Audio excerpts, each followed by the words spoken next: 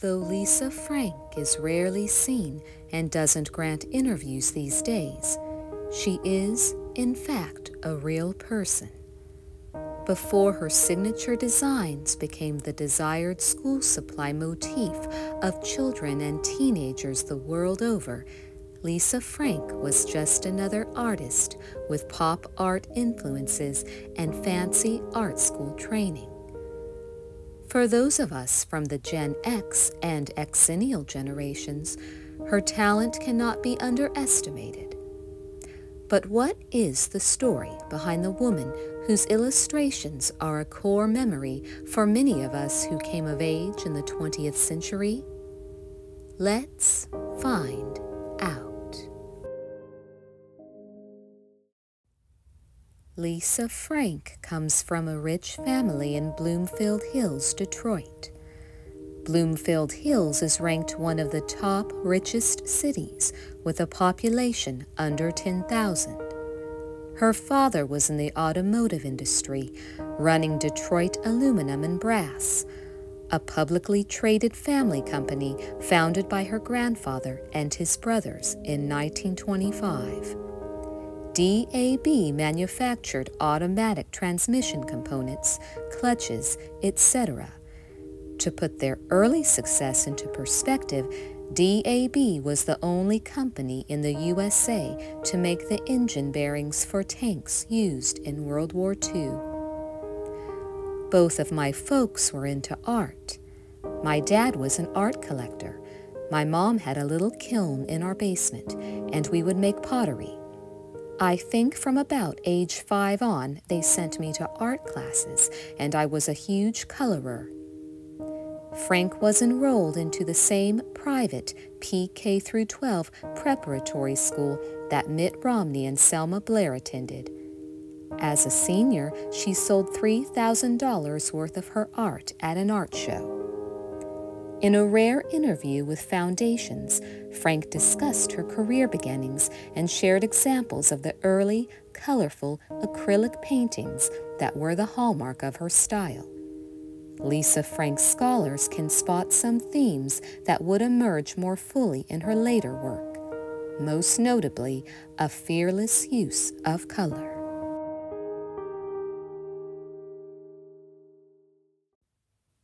But her success went stratospheric once she honed her entrepreneurial instincts at the University of Arizona.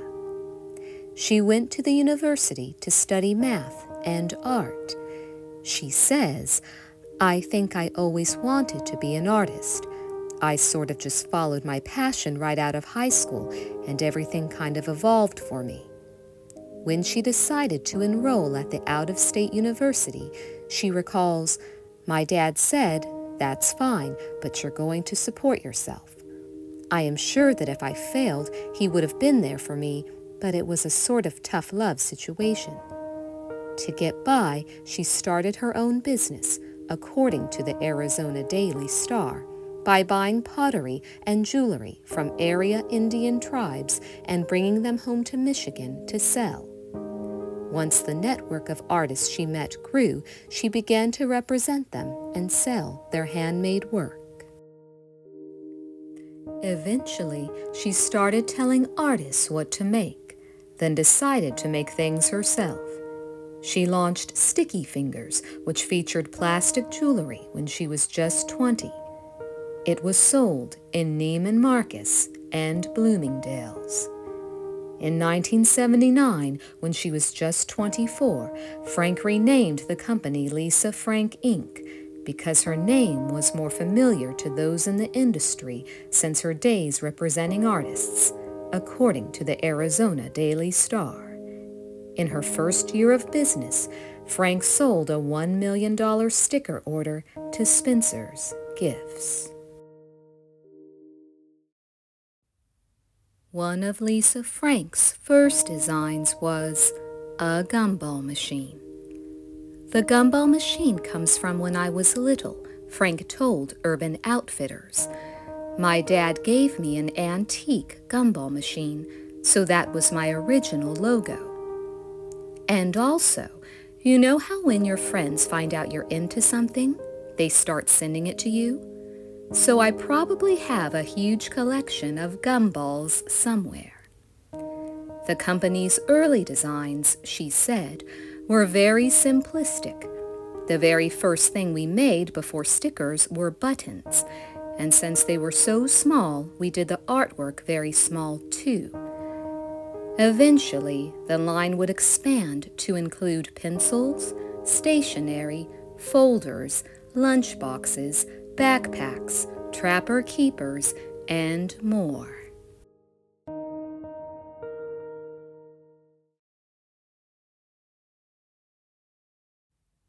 Initially, all of the Lisa Frank art was drawn and colored by hand. When Rondi Coutts joined Lisa Frank as an artist in 1987, she did concepts for designs with markers, acrylics, and airbrushing. All of the art back then was done by airbrush, although they did have one computer that the creative director was learning to use, she told Hello Giggles. Then the other artists learned to create the airbrushed look art and started to do all of the illustrations on the computer by 1988-89. Coutts, who eventually became Lisa Frank Inc.'s senior designer product development group leader and worked there until 2002, said that she had no patience for the computer, so continued to do concepts as marker renderings, which then went to the computer illustrators to clean up and illustrate.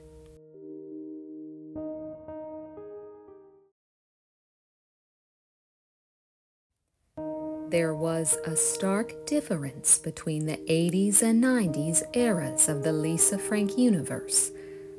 The company was advertised much more heavily towards the teenage market in the 80s and featured much more mature and suggestive designs than the cute dolphins and puppies that were to come later in the 90s. Take, for example, this design from 1989, a retro 50s Chevy with the reflection of a shapely bikini-clad woman with a surfboard in the hubcap reflection. Or this design from 1988, an older teenage woman staring suggestively at a handsome man over her sunglasses and saying, "Check him out." Or this design from 1987, inspired by the pop art of Roy Lichtenstein, a couple just moments after a passionate kiss saying, "Wow." Even this design featuring another young woman deep in her teens declaring, "I love to shop," alongside illustrations of sports cars, perfume, and jewelry, suggesting she is over 16 years old. And certainly let us not forget this design from 1988, which was inspired by the pinup girls of the 1940s. Overall, those of us who owned Lisa Frank school supplies in the 80s have very different memories of its appeal compared to those who owned the merchandise in the 90s.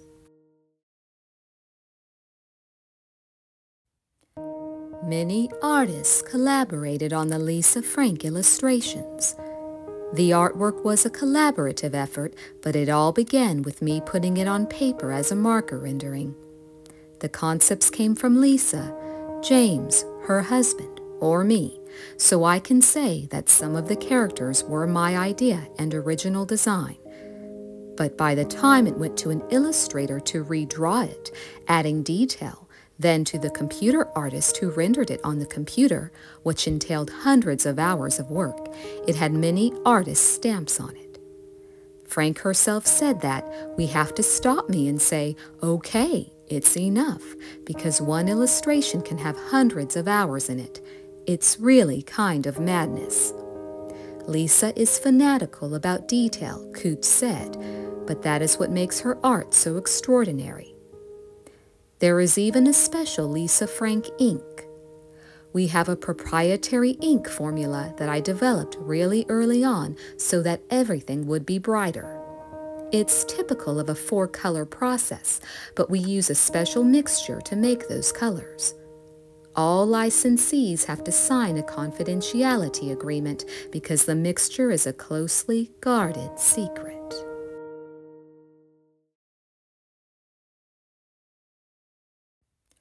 Lisa Frank has two favorite characters. They're the rainbow print leopard and tiger cubs named Hunter and Forrest, who are based off my kids, Frank told Urban Outfitters. Forrest is based on my 13-year-old, and Hunter is a 17-year-old character who was named the day Hunter was born. We had created both characters before the boys were born, and then when they were born we thought, oh my gosh, they really do fit their personalities. Naming two characters after her kids wasn't an isolated event. We actively really try to base our characters off of people who are in our lives, or who have been in our lives, and sometimes it's in memory. We ask people first, Frank said, noting that she based two characters, Casey and Camus, on her first golden retrievers. No one, Frank said, has refused. People are actually begging us, can you do a character with my name? Marky, one of Frank's first characters, is a unicorn that lives in the clouds above the fantastic world of Lisa Frank, aka Air Fluff Island. Likes butterflies, exploring, collecting stars, cloud hopping, and dreams, and hates hesitation, bad smells, and bullies. Frank told Urban Outfitters that the unicorn was named after a friend of ours who died super young of a heart attack. Though she said there's probably a little bit of me in each character, Frank told Urban Outfitters that the character that's a lot like her is Priscilla, because she is very into glam and glitz and jewelry and everything very girly. The cat often wears illustrated versions of Frank's own jewelry. Funnily enough, Frank said that she's not a cat person. She prefers dogs.